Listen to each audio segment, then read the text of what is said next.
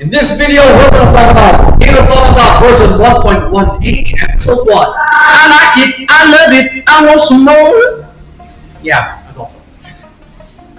So, keep on watching and subscribe to this channel. I'm not going to sugarcoat this particular file, right? So, well, it's based on a computer game, NieR anime adaptation, of course. And well, I'll probably be more flat out. We're gonna keep a close eye on this. But first order of business, the thumbnail. This was actually the moment where 2B delivers the killing blow on her target. It looks good. Okay? Yeah, basta thumbnail material siya. Basta thumbnail material siya.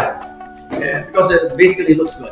So with that out of the way, well, let's get into the nitty-gritty of this episode. Pace! I don't know guys, but I find the pacing of this episode to be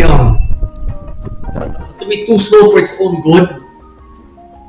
Kasi may mga battle sequences dito, may mga fight scenes here na one of them was pretty good. But the one that had the thumbnail, di ako masyadong convinced eh. As long as this particular scene pa, it seems off. Okay? So, yeah, yun lang talagang complaint ko when it came to the pacing of this episode. In this particular fight sequence, wala eh, parang okay, yun lang. Parang ganun lang ako eh. Okay?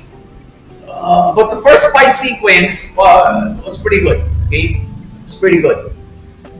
And it totally gave me the idea of how apocalyptic the storyline of this anime is. Flow naman! First gear shift here was the first meeting between 2B and 9S. Why did I call that a gear shift? Simple lang. Kasi, technically, silang dalawa ang bida ng anime na to. I will not be mad at you guys if you do not count this as a gear shift. Okay? I wouldn't be mad at you guys, don't worry. Because, to you it seemed ordinary. But for me, it already gave me an idea of how the dynamic between these two will go. Final gear shift, yep, dalawa lang. Was that scene where 9S sacrificed himself for the mission. That's a no-brainer. Okay, this goes to show you that their dynamic is working really well. It's slowly developing right there. Dun sa episode 12. Ayan. Dun sa eksena yun. So these two gear shifts that I saw,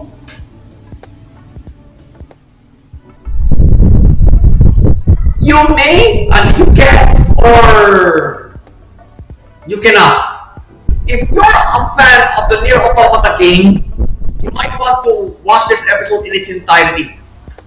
Kasi kayo makaka-determine kung talaga sinusunod yung storyline ng video game. But if you're totally unfamiliar with the NieR Automata game like me, say I'm just doing this anime adaptation of it. So kahit yung dalawang gear shift na lang muna ang panoorin nyo. It's okay. Plot-wise,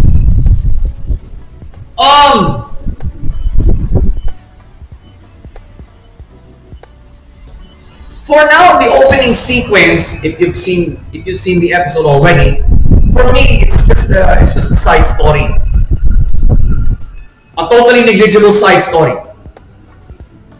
I'm considering the main continuity here to be the succeeding sequences, because like I told you guys, I am totally unfamiliar as to how the story of the game went, because I don't play the game.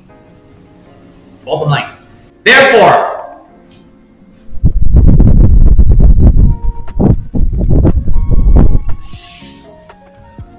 Malinis ang plot, guys. It's a totally clean plot. Because I totally totally neglected the opening sequence. Kumbaga, it's just a side story. It's just a totally irrelevant side story. So, pwede na rin.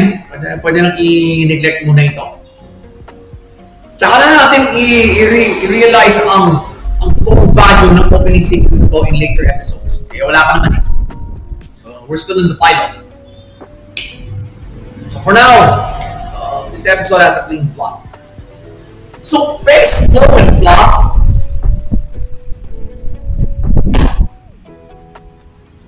I only had a problem with the pacing. Okay?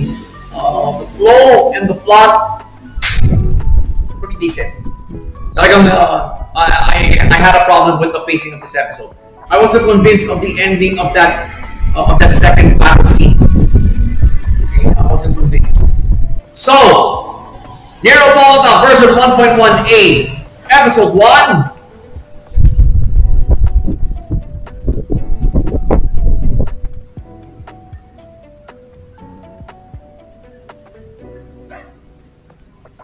Yeah.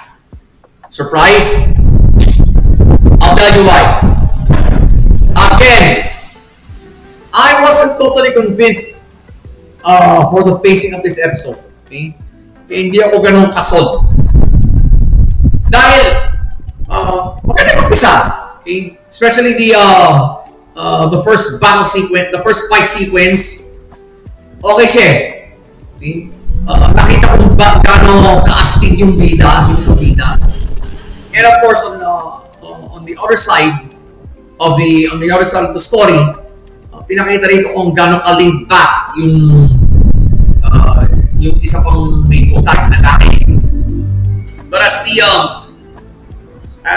the pacing, as the story went on, parang nagbagal na hindi kinakailangan eh. There was a bigger fight scene in store for us. Dapat siguro hindi nila sinustain yung bagal doon sa fight sequence na yun. Kasi it is a fight sequence. You have to pick up the pacing. Kaya it wasn't as tense as I thought it would be. Right? It wasn't as tense. So, kaya ganun lang yung rating wise. But, we're still in the pilot.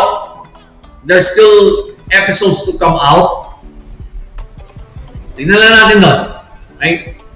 And if you're a fan of the game, you should be hoping and praying right now that it doesn't receive the same rating as I did for this one. So, in the meantime, watch the next review.